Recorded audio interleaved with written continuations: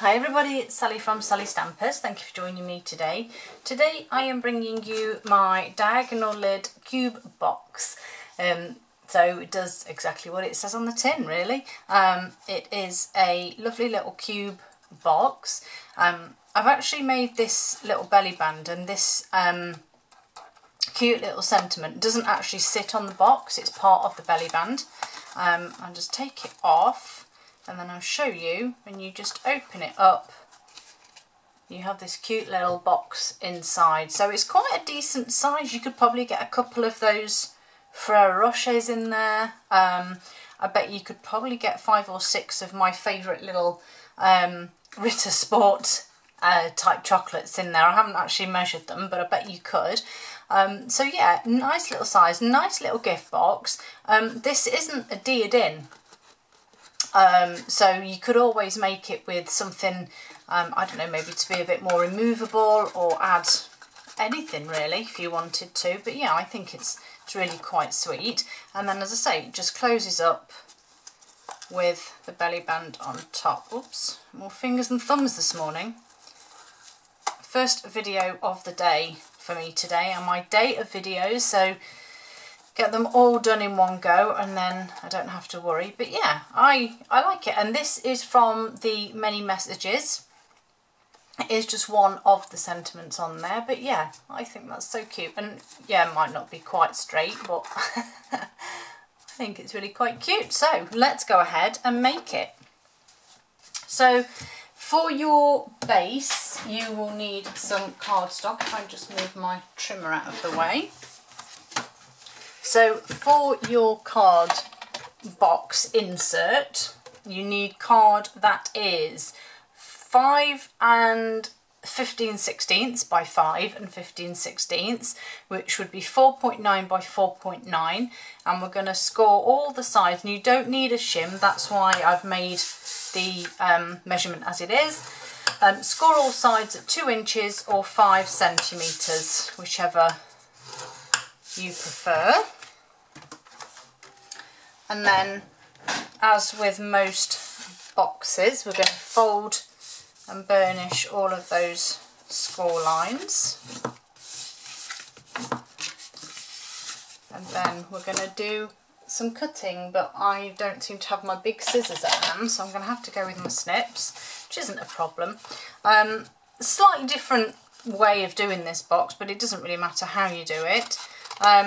So if you look at the centre cross here, I'm literally just cutting the 4 corners into tabs this way. As I say, it doesn't really matter which way you do it, as long as you have 4 tabs and a cube. Okay, so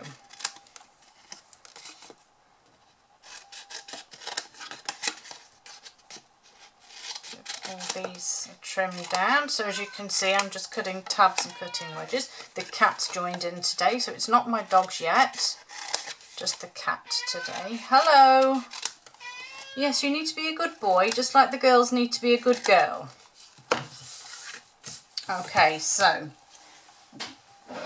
he's just as vocal as the dogs, as you may have guessed.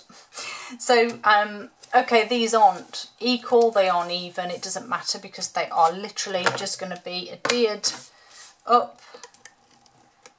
And I'm just going to add my adhesive onto my tabs.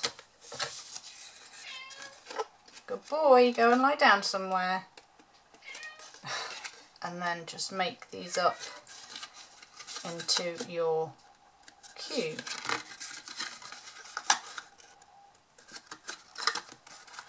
And then once you've done that, there's your little cube box. So you can just pop that to one side, and you need to make your wrap. So beautiful DSP. I do find this such pretty DSP. Sweet symmetry, so lovely. And this one, you need to be 8.5 by 6 or 21.5 by 15. On the short side, we're going to score at 2 and 4 inches, which will be 5 and 10 centimetres. We're then going to rotate and score at 1/2 inch, 2.5, 4.5 and 6.5 inches, and in centimetres that will be 1.5, 6.5, 11.5 and 16.5. I did make a centimetre one here.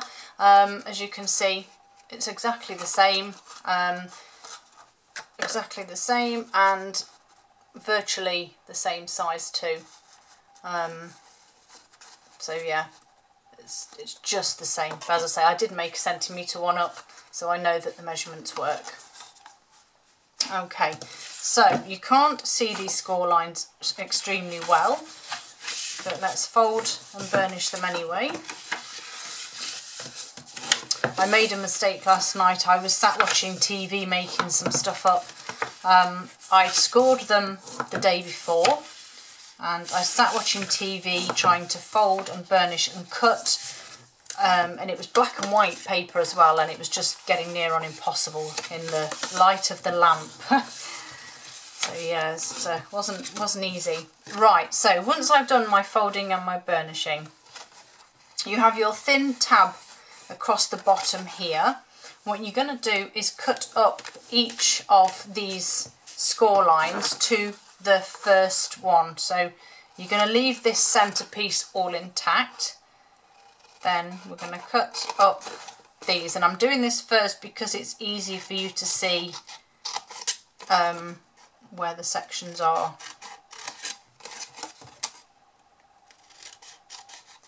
And then I'm going to repeat on this side.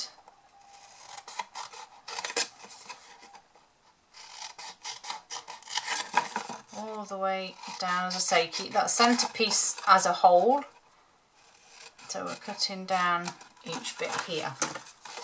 So all of these are now separate. Okay, you need your ruler, which I didn't get prior. You need your ruler, and we are just going to measure. Why did I not write this down? That's rather foolish of me. Right, half. Oh, I did write it down. 1.5 centimetres, 1/2 inch, which is what you want to measure this little tab at here, and also onto your square. So 1/2 inch, 1.5 centimetres. So if I just pull that slightly, I'm marking this first square here, and you're going to score right up to the corner. Okay, so we have, I'm hoping you can see, it starts here and scores up to that corner. Okay, I'm going to repeat that, not on the next one, but on the next one up. So we're going to miss this one out. Okay, we're going to miss this one out, and we're going to score the same on this one. So 1/2 inch, and then up to the corner. Okay, we're going to repeat the same on this side. So my tab is 1/2 inch, and I also want to mark 1/2 inch. So you're going from the centre of the square up to the outside top corner, miss that square, onto the next one, make sure I get my measurements correct, up to that top corner. Now you don't need to score, you can use a pencil if you prefer. And then what we're going to do here, so I'm going to trim that little piece there, because that's going to become a little tab. Same here. So it's this tiny thin little bit just here. Once we've done that, we're then going to cut down either the score line or the pencil line, whichever you chose. The one we missed, we now want to cut into a wedge. And then we have the same again here. Cut down that score line or pencil line And the same again here, trim that down and create our wedge. So that is what one side should look like, and we're going to repeat the same on this side. So no score lines means it's a tab, and we'll just cut those wedges. Then I'm going to tuck that in and fold it under just to give me easier to hold on to. Tuck those in and bring that one out. Crikey, fold it under, there we go.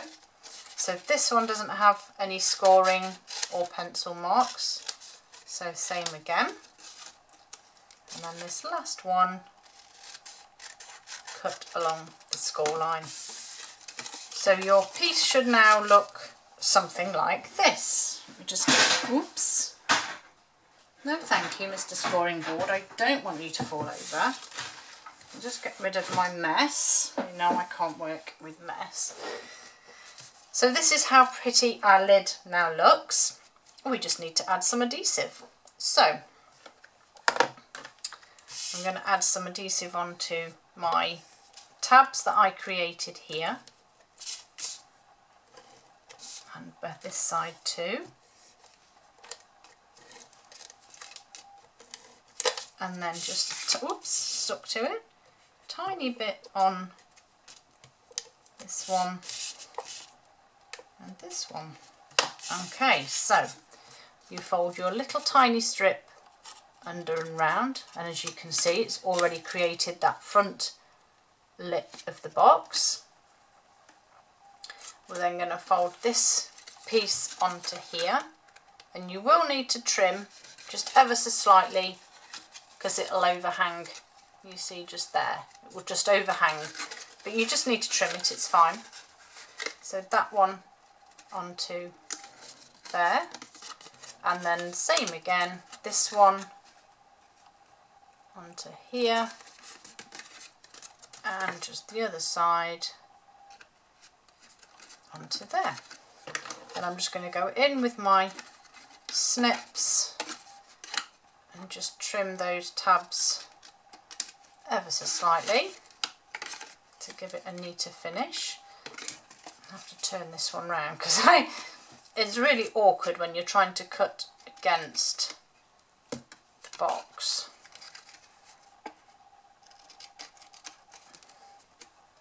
And the last one. There we go. Okay, so those are all nice and tidy now, and as you can see this just closes over.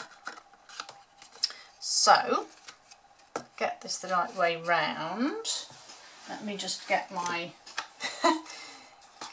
that's right. So where your little lip is here is where your box is going to sit in, and then this, just make sure when you close it that these sort of, you maybe pull them out a fraction, otherwise they'll get stuck in or catch on your DSP. So just very gently sort of hold those out. And likewise, when you tuck the front in here, just remember that you've got extra bits there too. So you might just need to wiggle just to make sure it doesn't catch on anything. And there is your beautiful cubed box. Now, all you need to do now is add your belly band. This one I'm using the Just Jade and Gold braided ribbon. And as I said, I'm literally just going to tie a tiny, oh, these aren't my ribbon scissors, that was foolish. I'm just going to tie, I think I've actually put my paper the wrong way round as well, but never mind. Never mind. Right, so I'm just going to tie a pretty knot. Is there such thing as a pretty knot? I don't know. So just make sure it's all relatively tight. Yeah, that's quite nice. And then I'm just going to grab my, oh, I need to stretch my arms, I think. Grab my ribbon scissors so that these cut straighter. There we go. And then all I need is my little sentiment. So as I say, I have mini messages. You have two options here. So obviously it's a huge huge stamp that goes on your F block. However, if you're brave enough, and I'm not, you can cut these, cut each individual one out, then you can then stamp them individually.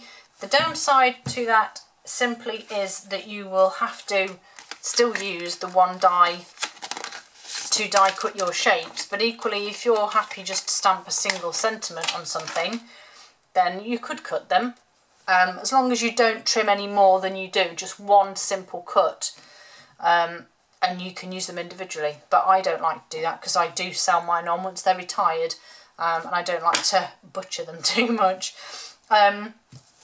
So yeah, I have already die cut one of these out, just simply because I use it underneath there to sandwich my sentiment together. So I've already done one there. So I just want my Just Jade now, and I simply need to just stamp that sentiment onto here, and then I just need to grab my emboss machine, and I have to use the big one because of this die, because obviously I can't fit it through the small one. And you just need to line this up, and it's more a case of lining the paper up than the die really, because the die sits quite big on there. Right, let's see. I knew that was going to happen. So let's just give it another little move. Oh crumbs, stop sliding. Right, that's it. Hold it together till it goes through. And as I said, I had already pre-cut one of the squares, just a blank one, so we didn't have to go through all that again. Let me just move this. And then, oh crumbs, nearly lost it. So that's the front, that's my old one. And then, as I say, I just grabbed a couple of small dimensionals here, the mini ones. One on the top, one on the bottom. And I also added a glue dot into the centre. And that is so that it stays in place on my ribbon, otherwise it would just slide around. So let's take the backing off those, pop my die cut underneath, and then it is a case of just eyeballing, stroke lining it up, and then you can just squeeze your finger underneath just to hold it in place. Obviously make sure it's square. And there we go. There is my diagonal lid cube box. Hope you like it. Thank you for joining me, and I'll see you all again soon. Bye.